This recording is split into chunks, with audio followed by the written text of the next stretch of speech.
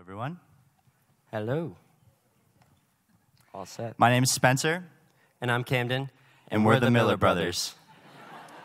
We had a totally stable and comfortable childhood on the East Coast, just outside of Washington, D.C. We always did things together. We never took things too seriously. And most importantly, we always brought this bad boy along to document everything. We actually upgraded to this, but a camera in general. We lived the middle-class American dream, and we're taught that success meant one day recreating this for ourselves. Until 2016, when our family separated and our parents divorced after 26 years of marriage. This sent each of us in totally different trajectories. My sister moved to England, I moved to Bozeman, Montana. And I moved overseas to Australia. We were stuck in different worlds, between the weight of our family troubles and the pressure of a future that didn't quite excite us. I was about to start film school right here at MSU. And I was about to finish my engineering degree down in Colorado. We were just doing what we were supposed to, right? We needed to find purpose, so we came up with a plan. Meet Lars, our third brother who spends more time in the shop than on the road. Our grandpa bought him for us for only $700, and we spent the next few years restoring it together. But we had always been terrified to use him to his true purpose because of his breakdowns and inconsistencies. But times were changing. So we moved out of our apartments and into the van for 3 full months on the road. We had absolutely no plans, no itinerary, and no deadlines. It was just us, our van, and the open road.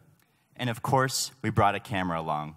It was time for us to break out of our comfort zones. The first few days on the road were full of lessons as we quickly adapted to this totally new lifestyle. Where do we sleep? How the heck do we shower?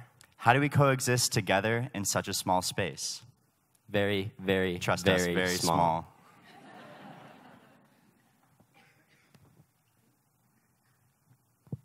We also learned a lot of lessons about ourselves on this journey. How to appreciate the simple things in life. How to meet and be inspired by total strangers. And most importantly, something we still practice today, how to rediscover our passion for living.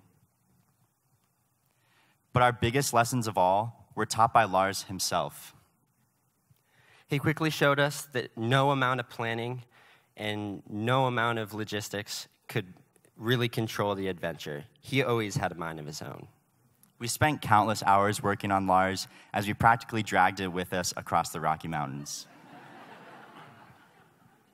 Some absolutely amazing results came of this, however. We were blown away by the generosity of complete strangers when times were rough. Meet the Mack family, a couple of Volkswagen nuts living in Pinedale, Wyoming, who took us in and helped us fix our clutch on their garage floor after blowing it up in the Tetons. With all of these car troubles, we were pretty nervous to head out into the unforgiving desert. We began to question if Lars and even ourselves were cut out for a journey of this size. But we went anyways, simply trusting in ourselves. Even though our travels were full of hardships, they were way more full of beauty. We felt like we were no longer running away from our problems, but rather chasing the feeling of something way more powerful. The feeling of forging our own path in life. And doing it our own way. Together, we were quickly covering ground in the West. We had conquered the Rocky Mountains and enjoyed the solitude of the desert. And then we pushed onwards towards the ocean. And like most of us in this room, being from the Rocky Mountains, going to the ocean is a rare treat and a huge milestone for our trusty Lars here. By the time we had surpassed our first 5,000 miles on the road, we were feeling extremely grateful for the opportunity to go on this trip. We began to think about all the people who made it possible in the first place.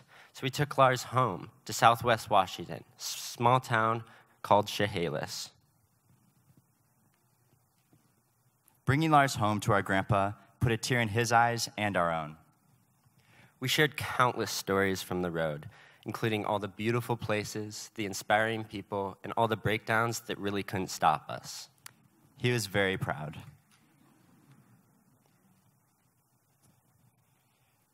When we left our grandparents, we decided it was time to spend some time north of the border.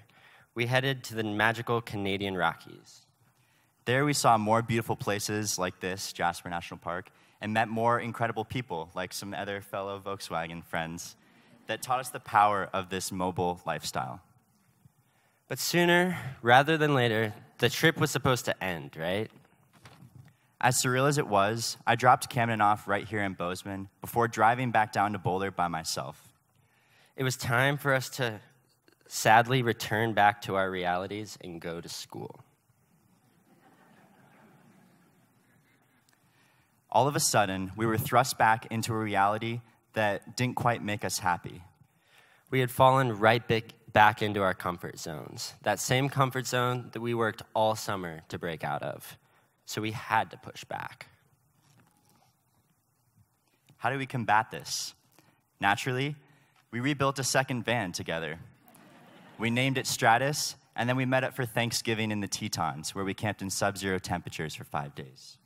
On this short but sweet trip, we were overwhelmed by reminders of the road.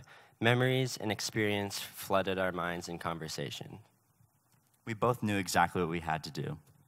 I left film school after only 1 semester. And I didn't submit any job applications after finishing my degree. Instead of following the path that society had set out for us, we decided to continue creating our own. One outside of the comfort zone.